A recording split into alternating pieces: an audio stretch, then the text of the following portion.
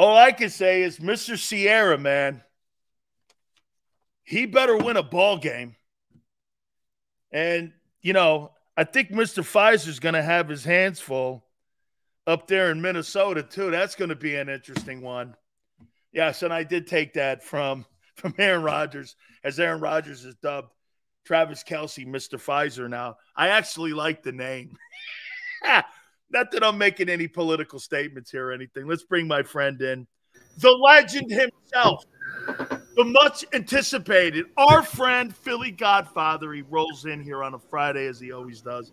How you doing, brother? Big Dan, what's going on, man? Everything's good. I can't complain. I lead a charmed life. See, when you have a shit-eating smile like that, that aggravates. People don't like people who are punchers, man. They get a little angry when people smile like that, man. They think you're having too good a time. And you know our country, man. Shit, man. If you have a lot of money and you're having a good time, they try to take it away from you. But it's the glacier effect, right? They don't see everything you've been through on the bottom to get to the top. You know, all the trials and tribulations, all the highs and lows. You know, it's a journey, you know. All right, man. Before we get into football, what's the odds that Trump becomes House of Representatives? I want an over-under on it. The problem is there's a lot of Republicans that don't like him as Democrats. And that's the big issue here. I don't think it happens. I would bet to no, whatever the number is. But we're living in crazy times, man. You never know, Dan. You never know. The only guy that would have an ankle bracelet on making decisions on whether or not to impeach Biden. Dude, I don't really care either way either. I'm more of a guy with content. I would just sit there with popcorn all day long, and I don't know. Me too. I mean, that would fill my time. Let's get into the games. By the way, is it a two-team race now in the NFC East after what you've seen with the first month of the season with Washington and New York, the way they're playing? Oh, in the NFC East? Yeah. Yeah. So. I mean, the Giants are so bad that I wouldn't bet on that team with counterfeit money. Like, that's how bad that team is. They're hard. They got major issues. Last year, the ball bounced the right way for them. Everyone thought Dable was a genius. This year, nothing's going right. The Commanders, you saw them last night. I actually was on the Bears last night, +6, and on the money line after losing 14 straight. This Commanders team, they have some issues. The fact that Riverboat Ron isn't a gambler no more, and he didn't go for that 2-point conversion against the Birds, and he chose to tie it up and give the Eagles the ball. That you got to wash your hands with that team, you know. So you think that Magic Johnson, get this, so a minority stakeholder and a football team's got a megahorn, and he's barking that he didn't think the team played hard. To me, that sounds like a guy that really has the big bag of money going, hey, once you send that out there, that Eric Bieniemy in a couple of weeks here is going to take the reins, and he's going to be the permanent head coach, and they're going to go forward with that because, dude, have you ever heard a minority stakeholder in a team saying, I think my team had no heart? No. I mean, they played hard. They came back. But they can't stop a nosebleed on defense. That defensive pass rush is strong, but the rest of that defense is just bad. All right, let's get to the games here on Sunday. Jags at Buffalo. Buffalo's playing some really good ball. Jags have been kind of a disappointment the first month of the season. What do you see here? I mean, the Jags have been out there for a couple of weeks. They're going over to London. I think the Bills are jumping on the plane tonight, so that plays a role. The line got as high as -6, and I actually took the Jags +6 here. There's some sharp money on the Jags as well. The only thing that worries me a little bit is it's kind of a sandwich spot for the Jags. I think they play the Colts the following week, divisional game. But last time I checked, I talked to guys out in Vegas and Costa Rica and Atlantic City, the bookmakers, and as of right now, 90% of the action's on Buffalo after beating down Miami like they did the previous week. So the betting public's going to be all over them.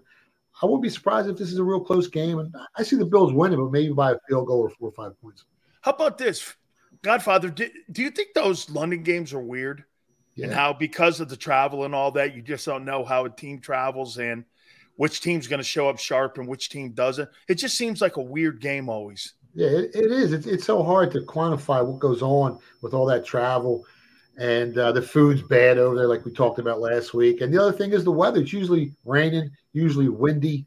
So you'll see a lot of games stay under the total. This week, it looks like the weather's fine, but they are expecting wind gusts anywhere from 20 to 30 miles an hour. So that could affect the passing game for the Buffalo Bills, who the previous week they were on fire. And I would always just put a little asterisk to the side of that I don't give a shit about the Queen or the King either. Let's move on to Baltimore. I'm American, man. Baltimore, Pittsburgh. How do you see this thing play out? This game's been going back and forth from 4.5 down to 3.5, back to 4.5. I don't know who's playing for the Ravens come game day, so you got to really pay attention to the injury reports because they're really banged up. If they get a little healthier, that Pittsburgh's offense, it's one of the worst in the NFL. I mean, they struggle on third downs. They struggle in the red zone. It's always hard, chasing Lamar Jackson around. As of right now, it's kind of a dead number. It's back to 4.5. I'm not looking to bet the game. If anything, maybe I'll look to go under the total, depending on who's playing and who's not playing in this game. Carolina at Detroit. It's a very, very underwhelming offensive line in Carolina. I don't know what and where they're going this year with it. They have not been able to get Miles Sanders going. Detroit, I'll tell you what, man, on their resume, there's some pretty good victories on that resume that they have right now. It's sitting at 3-1. And I think, and I said this before too, Godfather, I think they're one of the teams like with Dallas that is looking up at the bullies in the NFC, and that's San Francisco and Philadelphia. And I think these are one of those teams that are trying to get into that party. Are you buying Detroit? Yeah, they're not scared. This team ain't scared of nobody in the NFC. They're 3-1 with a plus 43-point differential on the season. And if you look at their common opponents, they've had the toughest schedule in the NFC. I think in the NFL this year, I think they've played teams that are 10-6 straight up, while the 49ers have played teams with a combined record of 6-10. The Eagles 7-9. The Cowboys have played teams with a combined record of 4-12. So they've had a tough route, and they're right there. And the only game they lost, they came in that game limping. They were banged up. This is a team that's not scared of anybody, and they're going to make the playoffs, and they're going to make some noise this year.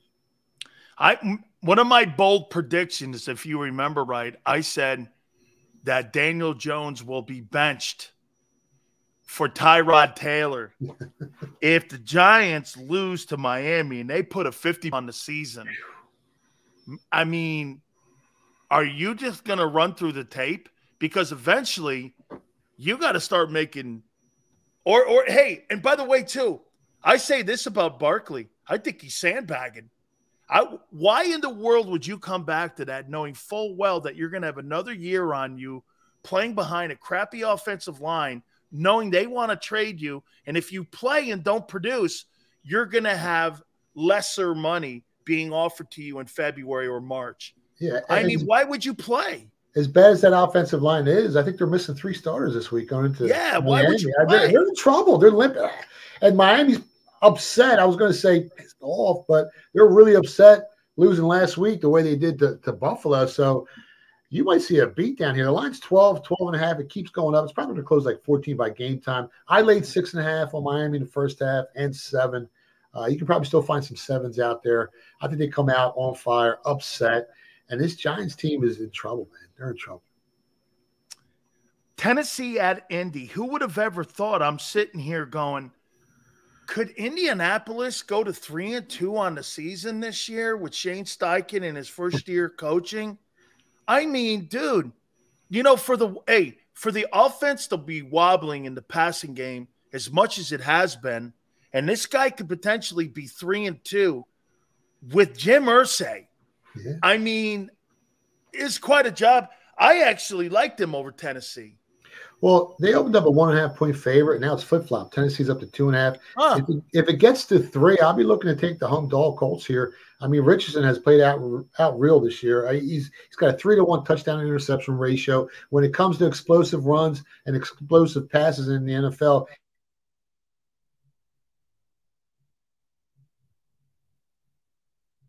and Tennessee has one of the worst pass defenses in the league. I think they're ranked like 29th in opponent yards per pass attempt.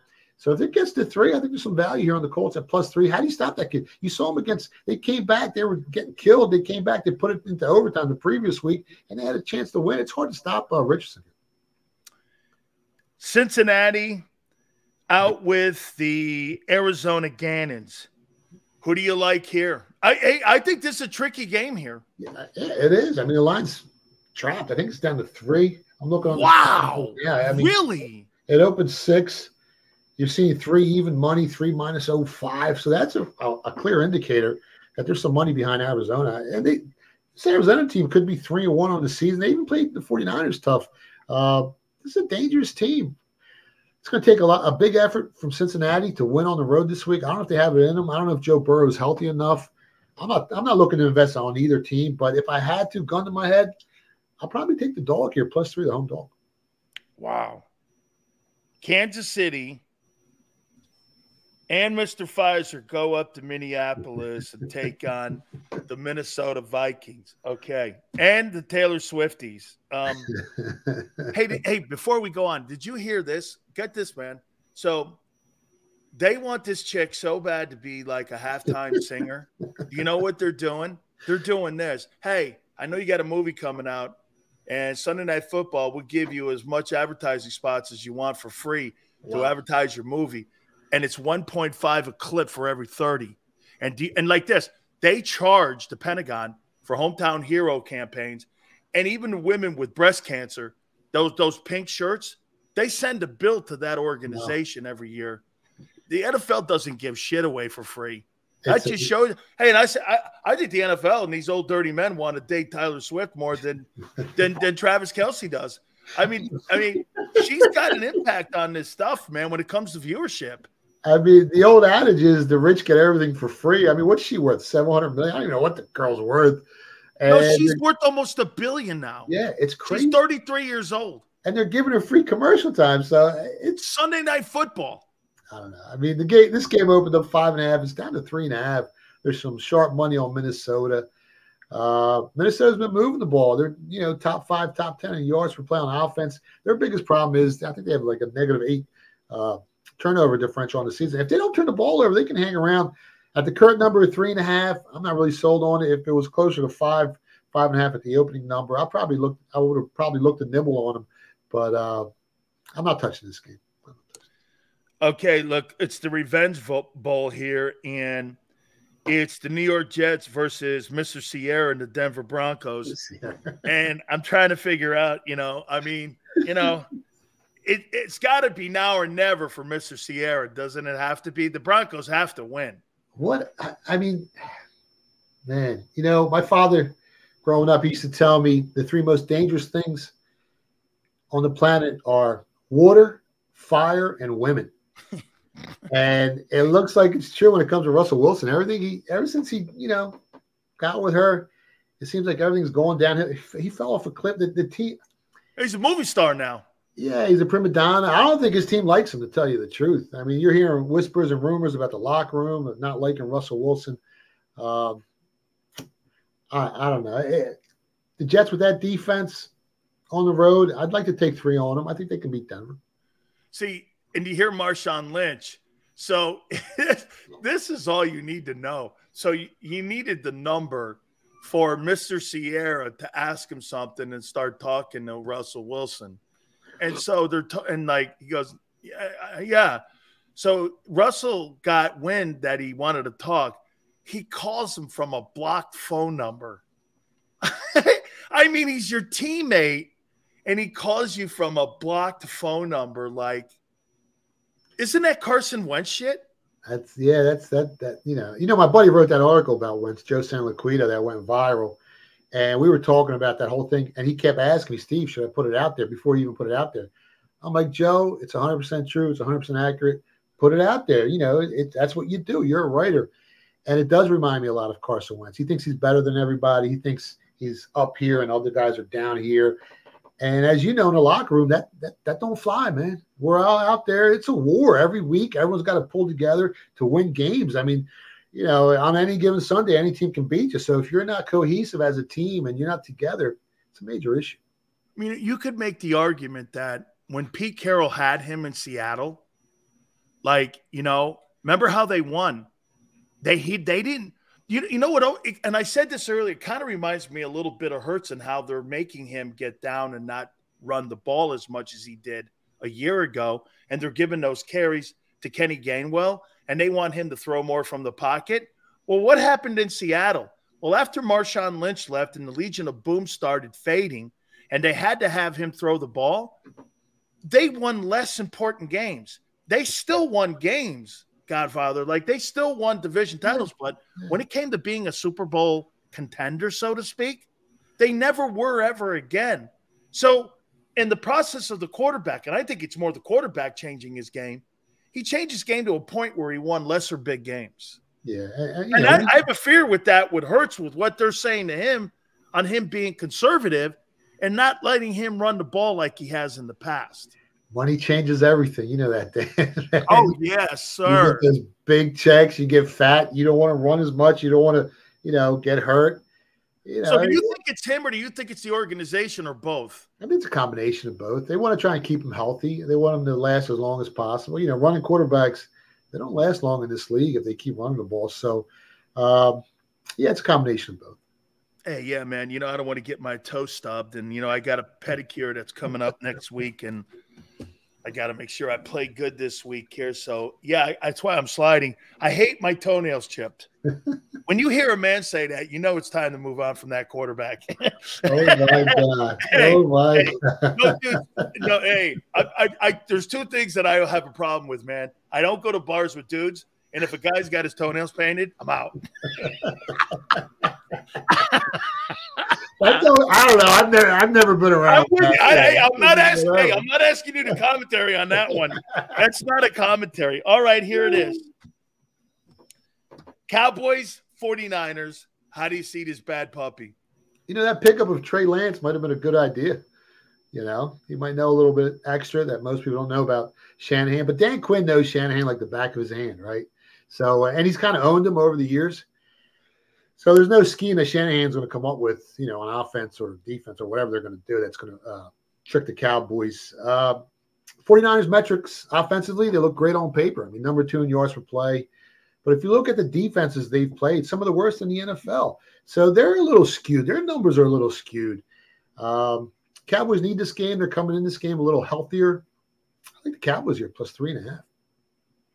You got the Cowboys on this thing? Yeah, plus 3.5. Okay, so how big a game is this for Brock Purdy and Dak Prescott? It's big, and this is the toughest defense Purdy's going to play all season. Like I said, they played a bunch of bad defenses, and he's looked pretty good. But, the Cowboys' defense is what? They're ranked number 1 in opponent points per game, 7th in opponent yards per play, 2nd in opponent yards per game. This is the toughest, and they are a little banged up, but they're still pretty strong. So we're going to know after this game how good Brock Purdy really is and if the 49ers are the beast of the NFC. Put it that way. Do you agree that this is Dak Prescott's biggest game of his career? To this point. I think that'll come into playoffs this year, but he can't suffer any more brain cramps like he did against Arizona, throwing picks in the triple coverage. I mean, if you see him out there and he's not playing at an optimum level, moving forward, that Cowboys organization is going to have to come to the realization that maybe he can't get you there. But I think he has a big game here. Did you give us a score in the Rams game? I kind of like the Rams a little bit. You got a Super Bowl winning coach, Super Bowl winning quarterback. You got an Eagles pass defense that's ranked 16th or 17th in opponent yards. No. Pass defense is 27th. No, in opponent yards per pass attempt. Okay. Not overall. Okay. Yeah, I look at some different metrics. Okay. That are a little bit of a clearer indicator for me than the vanilla ones out there. But you got a team that can move the ball. You got a defense that's pretty strong. I took plus 5.5 on the Rams. Look ahead line was Eagles -5. It went up to as high as -6.5, and now it's back down to 4, probably close 3.5 by game time. This is probably the best team the Eagles have faced this season. If they impose their will with that offensive line again, well then, the Eagles do what they got to do to win. But I think it's going to be a close game. I think it's a field goal game. Here's what I said about the metrics in this game. You got the second best passing attack in the NFL in the Rams. This will be the best quarterback you've played since the Super Bowl. Your secondary is maybe the 5th worst in the league, and you're going against now Kupp is also being active, and he's being activated, which gives him another option, which means that now you're going to have your defensive front, and you don't have Fletcher Cox in there now pushing the pocket as a rotation piece. And how about this one? I'm with all that to say, then you got Opeta, who's got to line up against Aaron Donald, who's a backup. So now we're talking about two different dynamics in a game going in. Now, the Eagles have the elite roster, but there's points in this game where you see an advantage for the Rams in this game, and it's against some of the Eagle weaknesses. Yeah, absolutely. And the Rams quarterback, he's solid. I mean, I think he's better than Jalen Hurts. And like you said, that pressure from that Rams defensive line, it's going to cause some problems for Hurts. Did you see Matthew Stafford's better than Jalen Hurts? Yeah, of course he is.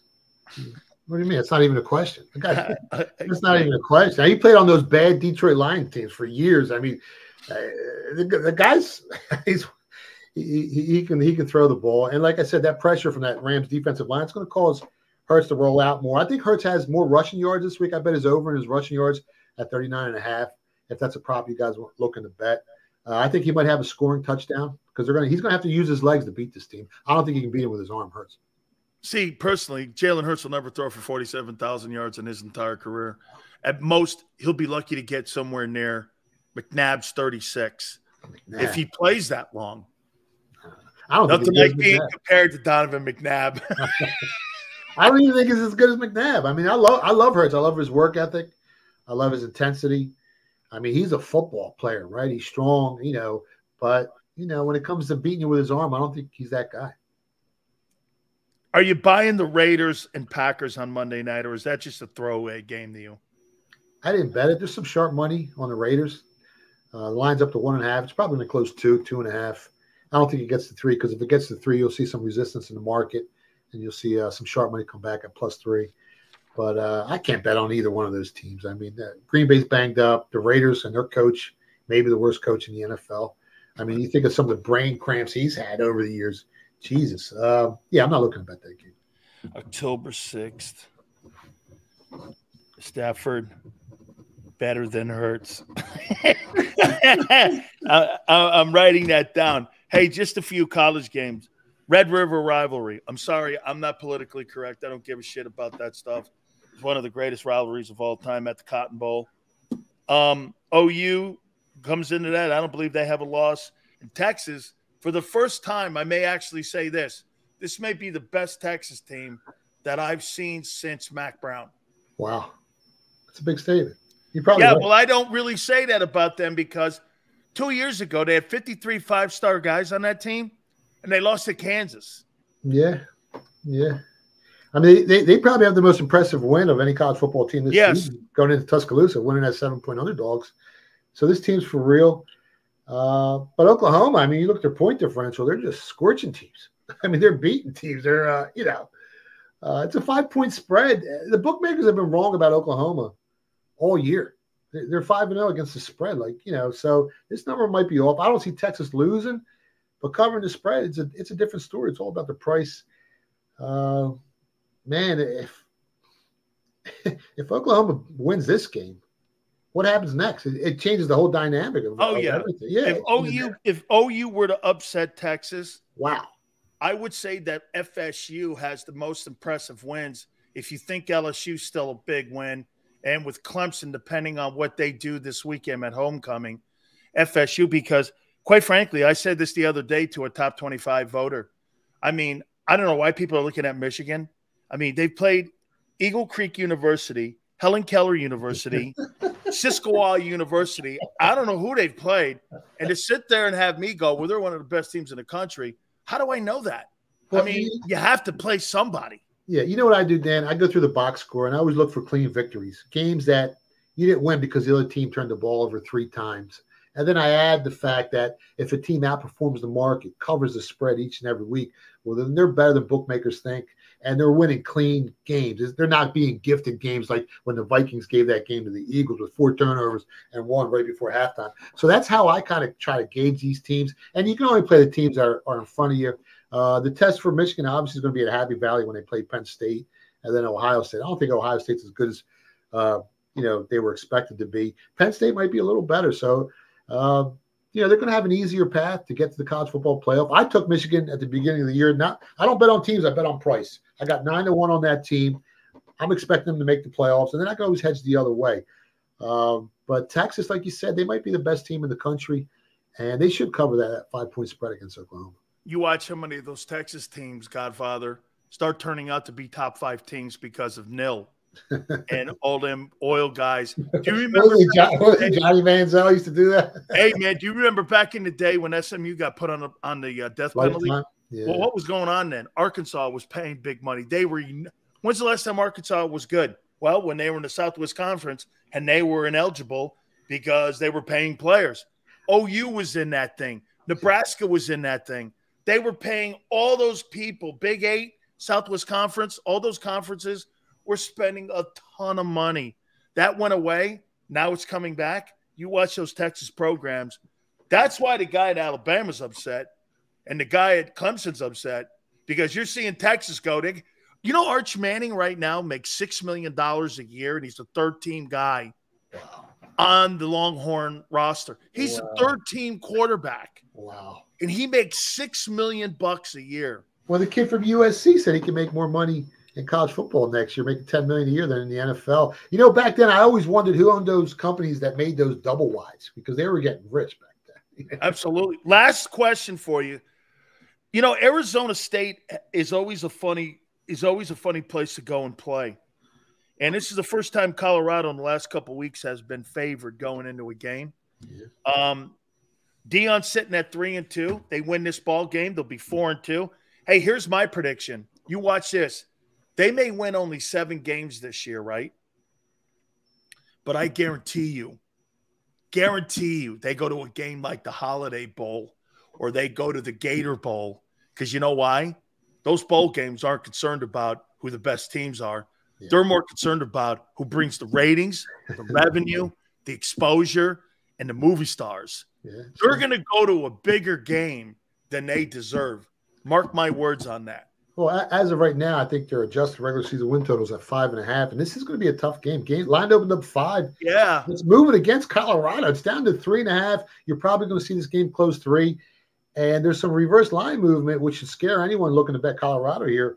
About 75% of the early action is on Colorado, and come game time, it's probably going to be closer to 85-90. So the betting public's all over Colorado here. The line's going the other way. That's never a good predictive indicator of how this game's going to turn out. I got you, man. I think that's going to be a tough putt there, man. Tell folks how they can find all your stuff, my friend. Yeah, you can find me on Twitter at Philly Godfather. You can stop by my website, thephillygodfather.com. And we got that show that you were on. We're going to have you back on in a couple of weeks. The sports betting show on Sirius XM, Sports Grid, and JAKIB Sports Media. Never bet on Mr. Sierra or Mr. Pfizer. just throwing that out. Hey, have a great one, brother. We'll see you next Friday. You too. Got it, man. That's our good friend, the Philly Godfather. Hit the like button. Keep it here on the National Football Show.